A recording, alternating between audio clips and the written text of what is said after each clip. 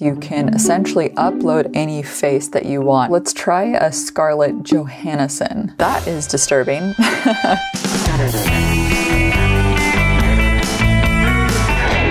First off, I just want to say that these tools are not going to edit your video start to finish without you. It's just not possible. These tools are just taking care of those mundane tasks like auto-transcribing your video, removing the background, motion tracking, all these things that normally eat up time, taking away your time that you can see the full picture and creating the story, and AI does it in seconds. So it's almost like these tools are becoming like little video editing assistants that are just helping you get to the finish line faster, which I think is a good thing. I also want to thank Envato Elements for supporting today's video and supplying all the stock footage and motion graphics, as well as the sound effects and music for this video. And if you want to grab a 7-day free trial, you can use my affiliate link just down below. Premiere Pro actually comes built in with 5 AI tools that's powered by Adobe Sensei, and that's what they call their machine learning and AI at Adobe. So let's show you how some of them work here. So we're editing a vertical video, but the footage was shot in landscape, and we want the frame to move to follow our subject throughout. So this is where we can go to Effects and search for Auto Reframe, and we can double click and apply it to the clip, and it starts to analyze. And if we go to Effect Controls, you can actually see that it's done analyzing, and this is the result. So it scaled it up and made sure that the surfer is in the frame at all times. And if we click here on Adjust Position, Overwrite Generated Keyframes, you can actually see that Adobe Sensei generated all these keyframes to auto reframe the landscape frame to the vertical frame to make sure that subject stays in the frame. So this can be very useful for action shots, when people are dancing, skateboarding, etc. The next one is Auto Color from Lumetri Color. If we click Auto and increase the intensity slightly, it'll basically move the color and the light controls to what Adobe Sensei intelligently detects as the best lighting and color for this shot. The before and the after. Just a slight punch, right? Another one that's really useful is auto transcription. So if you go to your text panel, you can select Create Transcription and choose your language, and English comes preloaded up, but of course you can go ahead and download any of these other languages, and you only have to download it once, and then it's transcribed locally on your machine. So let's go ahead and hit transcribe, and all of these words are time coded. So when we click on them, it'll show us where that word is spoken in the timeline. And once you edit the transcript, you can go up to captions and then click create captions from transcription. But in the Premiere Pro beta, Adobe's working on text editing. Let me show you a preview. So here's the beta version, and you can see that it has the same transcription, but now you can see this whole part here is just me getting set up. What I can do here is actually select all of this text that I messed up, all of this here, and I can click on extract, and that will cut it from the timeline. When I did that, it removed it and created the cut. So let me press Command Z to undo that, and I'll show you again here in the timeline what is happening. Once again, I'll click extract, and you can actually use the shortcut, which is the comma key, to create that extraction. And then it just removes it. So you can go through and start to edit your video based on the text. And I think the next step is removing filler words, right? So it can filter your transcript by ums and uhs, so, like, and if you want it. And then hopefully what we'll be able to do is just remove all of that. And that way it can create a nice cut down timeline directly using the text panel.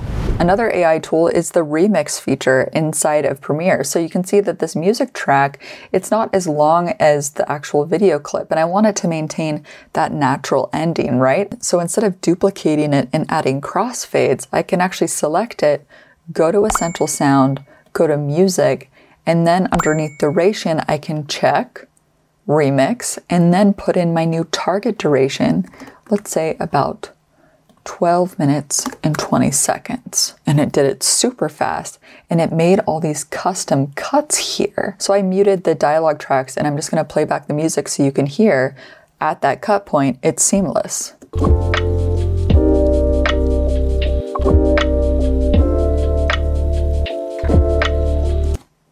Seamless. All right, so now mixing. So this is where auto ducking comes into play. Right now, you can hear that it's very difficult to hear us talking in the background, right? Send you the link as soon as it's, because we've got a really good segment. So let's lasso and select our dialogue clips. Select dialogue from Essential Sound. Select auto match. And this will make sure it's at the broadcast standard for loudness. But now that we've labeled it dialogue, we can go and select the music track again. And rather than selecting auto match, we can go down to ducking and turn this on, and we can duck it against the dialogue clips that we just labeled. And let's click generate keyframes. And now as we zoom in, you can see it made one keyframe in the beginning that's kind of cut off that lowers it right away because we're pretty much talking through the whole thing.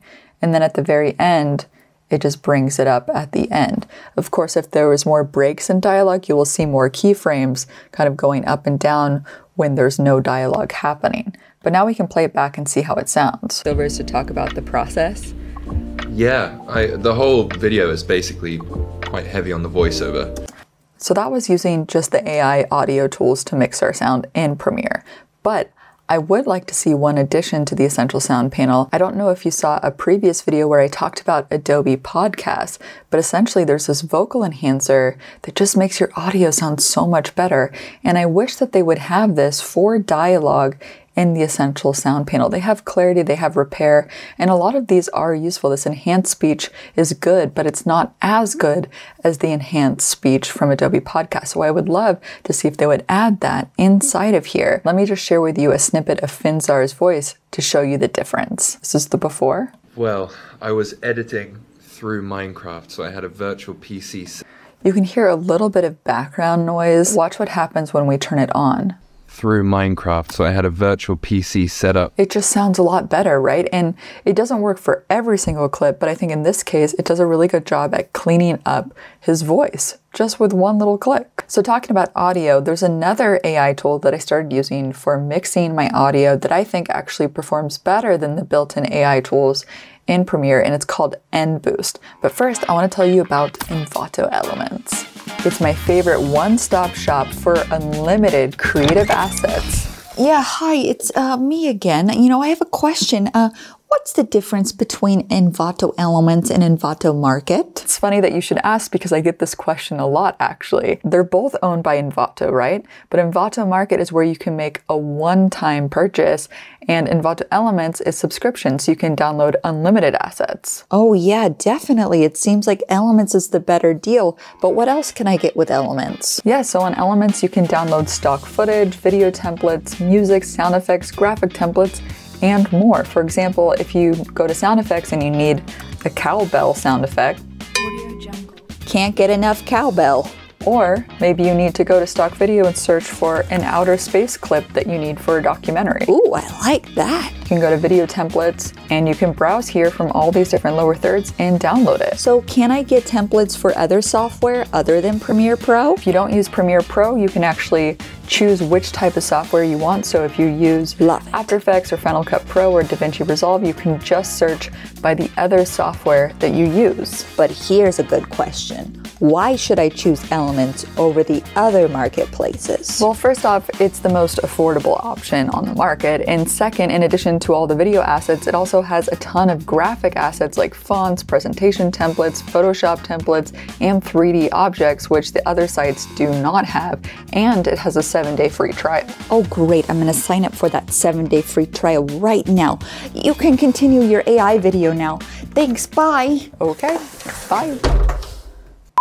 So N-Boost is essentially the evolution of Alex Audio Butler that used to be a plugin inside of Premiere Pro, but now it's its own separate app that can work with other NLEs like Premiere Pro, DaVinci Resolve, Final Cut, whatever you use, because you just export the tracks and it will mix it for you. So now I'm going to export each individual track. So I'm going to click S to solo first track 1, then I'm going to go to export and save it as track 1. And export it as waveform audio and export. And I'm going to do the same for track 2 and track 3. A few moments later. Now we can load up the audio tracks we just exported as a new sequence. So I can select track 1, track 2, track 3, and open. Oh, and I forgot to mention that NBoost, you can get 10% off using my code. So now they imported, and NBoost detected that track 1 was voice, track 2 was also voice, and track 3 was music. So then you can decide, okay, for track 1, it was actually a constant source, not variant sources, so we can change that. And then we can choose if we want natural compression, general, or maximum. I find general is just fine. Then we can go to 2 and also change it to constant source as well. Track 3, the music track, we can choose what the target volume should be and how much ducking we want to happen. And then from master, this will allow you to choose what type of compression do you want. I will choose boost, and because this will be on YouTube, I'm going to choose online. If you're doing for TV or broadcast, you can choose EBU R128. So now look at this, it's reconforming the waveform, so it's boosting our dialogue voice and it's lowering the music track as we speak. And this is about a 12-minute and 20-second clip, and it's done analyzing it. So what we can do is we can export it as its own mix. So I can just call this mix and save it to our material folder here for the project. And then I can go back into the timeline here and mute these tracks. All right, here's the mix track in our timeline, and let's play it back and see how it sounds. This thumbnail, yes. What kind of project did you make it for? What was the challenge here for you? So in terms of mixing, it sounds great, but NBoost doesn't do any noise reduction. So if you want to get rid of some of that background noise, this is where you can go up to Essential Sound, Dialogue again, and just click on Reduce Noise to reduce some of that background noise. This thumbnail, yes. What kind of project did you make it for? What was the challenge here for you? Well, I was editing through Minecraft, so I had a virtual PC set up. So using a combination of the repair tools from Essential Sound and NBoost, you can have a really nice mix. But to add another level here, going back to Adobe Podcast, I would export my entire dialogue clip and Finzars and upload it to Adobe Podcast and spit it out without the background noise before I go into NBoost. So you know what? I'm actually going to try it out. A few inches later. All right, so this is the mix from NBoost without the Adobe Podcast enhancement. This thumbnail, yes. What kind of project did you make it for? What was the challenge here? And let's import the new enhanced mix and let's see how it sounds. This thumbnail. Yes. What kind of project did you make it for? What was the challenge here? They add some sort of like vocal enhancement that like deepens the voice, and I don't think it works on all voices yet, but I mean, it sounds cleaner, more podcasty, but I sound like I just recovered from like bronchitis or something. I know it's still in the beta, but I would love it if it was just here inside of the Essential Sound panel. It would be so great. So in the last AI video, I showed you a few of Runway ML's tools, including the text to color grade and the remove background and remove objects. But there's a few more I want to show you. For example, if we click on the AI magic tools and we scroll down to video, there's also motion tracking. So if we select this, we can actually upload a clip, and I already have a clip here of this runner. I'm going to drop the media here into the comp.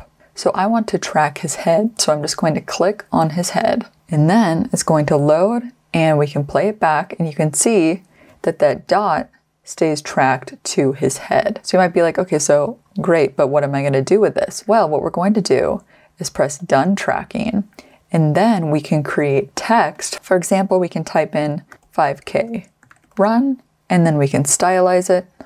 We can add some shadow behind it, and we can move this above. And then from the tracking panel here, we can link it to the video footage, and you can see it stays tracked to his head. It's that easy. All right, so next let's show you blur faces. And this is great for people that maybe didn't consent to be in your video and you need to blur the faces. So let's try this one of these folks in a subway. All right, so now this is the result. Let's play it back to see how it did. Okay, oh, well, didn't blur it there. And then it comes back. There's a lot going on in the scene. You can see when they walk past the pole, it removes the blur. So there's a little bit more machine learning that needs to take place. This is a more complex shot. Also, we can't choose which people we want the blur to be on. For example, this guy consented, but nobody else did. Let's remove that one. I think that's the next step here in the development phase, and I'm sure they probably know about this. I think I would also like it if you can choose the actual shape and the amount of pixelation in the blur. So if you want it to be a circle mask and how much of that kind of pixelation effect you want. All right, so here's another clip inside of a bus. And the guy in the background is already kind of blurry, so it's probably having trouble detecting him. But overall, it's getting there, right? So try it out on some clips and, you know, give feedback to the team, because I think all these tools are only going to get better and better the more that we use them. And you can use my code GAL to get 10% off any Runway plan. So this next one is kind of a fun one. It's called Deep Swap, where you can do deep fakes by putting any person's face on top of your face. So I uploaded just a snippet of one of my intros here on YouTube. And what you can do is you can essentially upload any face that you want. For example, I uploaded Kate Winslet's face. So if I select this and select face swap, it'll start to basically apply that face on my face. And here's the result. Oh my God!